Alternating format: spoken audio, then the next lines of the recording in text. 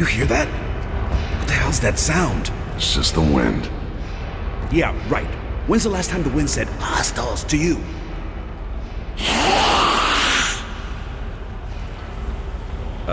Those aren't drones. Oh, shit. Looks like they upgraded. They're called Theron guards. You think they know what we're doing? Well, we're not here to sell cookies, so they know something's up. Hey guys, thanks for choosing to watch Roanoke Gaming, where I go into the morphological analysis of enemies and attempt to make it interesting.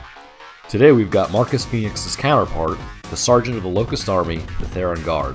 So sit back, relax, and enjoy the sweet, sweet sounds of whispering boogeymen.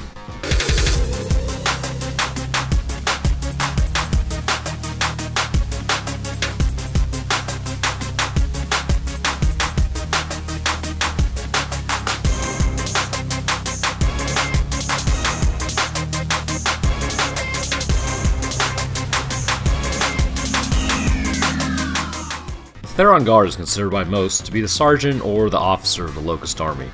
Many can be seen directing small groups of drones and boomers into battle, and also grenadiers as well.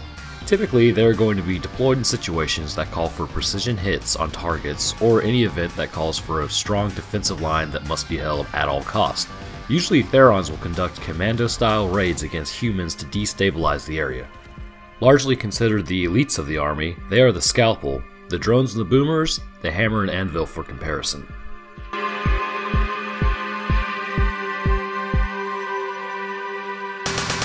Therons are larger than a drone by a full head and shoulder. They are also a little larger than a grenadier. Smaller than boomers, they still stand 6 foot 7 inches, which towers over the average human. Therons due to this size upgrade are also going to be stronger than their counterparts. I guess size really does matter in the Locust Army, and these guys are going to be a hard hitter. Thick callous skin, more so than a drone or grenadier, as well as stronger armor gives them combat advantage not seen by their peers. Able to withstand hits that would knock a drone out, they are able to continue the fight, which will usually turn out in their favor if you're not prepared. Their deep hissing voices are not really explained as well as far as where they came from and why they exist, but it can be imagined that this noise, while more sharp than that of a drone or grenadier's expressions, are used for intimidation purposes. Any interaction during combat, you will hear a Theron hissing orders to the troops as well as hissing at humans that just wandered in. Psychological intimidation is also a factor among the Therons, as we can see here. Large sharp teeth remain exposed, and coupled with the hissing can shake a lot of soldiers to their foundations when facing off against one of these elite guards.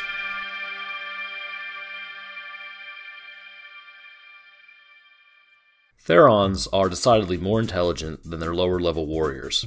They are also more skilled and trained for combat than drones. A Theron operates as a leader of the group directing the attack and the implementation of force. Usually a Theron will send drones and grenadiers out as cannon fodder to draw cog troops out into the open where they can pick them apart and really blow them apart with a torque bow. Therons have also been known to feign retreat when dealing with enemies. Doing this, they will run behind cover and draw an unprepared cog soldier with them. At this point, the Theron will swing back around and begin firing at the soldier, typically killing them or at minimum, majorly and mortally wounding them. They will do this regardless of if there is help on the other side or not. They just really want to take out the cog soldier. Other Therons can easily coordinate with Therons to complete their attack. If it is a full group of Therons, then a Theron Sentinel will typically take a leadership role.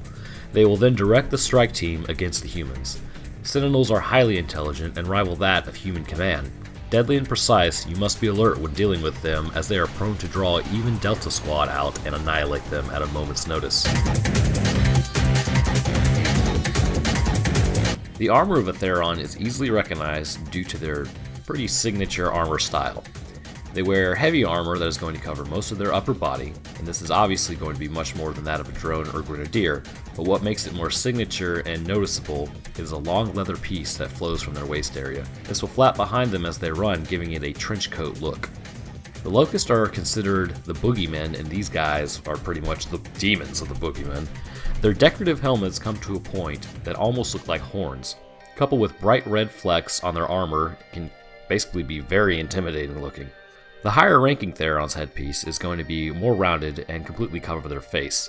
There's not really any visible eye slits, so there must be some sort of technology that allows them to see, even though they can't really see out of the visor. The Sentinels also wear a darker shade of red on their armor. As mentioned in the previous section, Therons are highly intelligent. Very intelligent. Whatever they will find, they will use to its full potential. Therons have been known to use bolt-on pistols, Gnasher shotguns, hammer-burst rifles, lancers, and torque bows. While bolt-on pistols and hammer-burst rifles don't pose too much of a threat to the average vigilant cog soldier, the other weapons subject a human to much greater risk. Theron will pick up a lancer from a dead cog soldier and have no qualms about getting in close and using that chainsaw. Probably what that soldier undoubtedly did to use on their kin. A Theron with a Gnasher is much like a Grenadier, except more precise and accurate. Therons will use cover to get in close and give you a face full of buckshot if you're not paying attention. The most dangerous Theron is one with a torque bow. If at any point a soldier takes one misstep and rolls out of cover, a Theron can pinpoint them almost immediately and send a sharp barbed tip with an explosive attached. Much like my boy the Crocodile Hunter, this barb pierces the armor, skin, and muscle of the unfortunate person, giving them just enough time to say, "Oh shit," before the explosive detonates, blowing them apart. You're pretty much turned into a meat cloud at this point, and that's going to be all she wrote for you.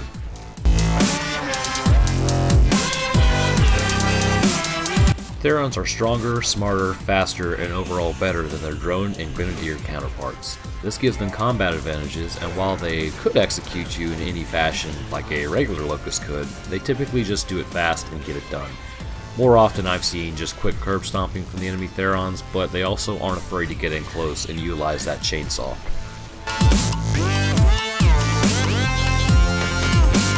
Therons can be killed like any other Locust in a few different ways, but I've found that the torque bow typically works best, either that or a quick chainsaw.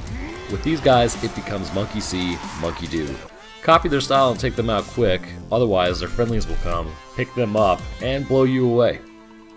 Alright guys, well that's all I've got time for today. I hope you enjoyed my video over the Theron. Next up, we'll be making a video of the Berserker, so make sure you come back and watch that, as I have yet to do a boss creature. And I am also sure there is going to be a ton of info on it. Also, don't forget to like and subscribe, as well as push that bell so whenever I upload, you'll know about it. And remember, life is like a box of chocolate. It doesn't last long for fat people. Y'all take care.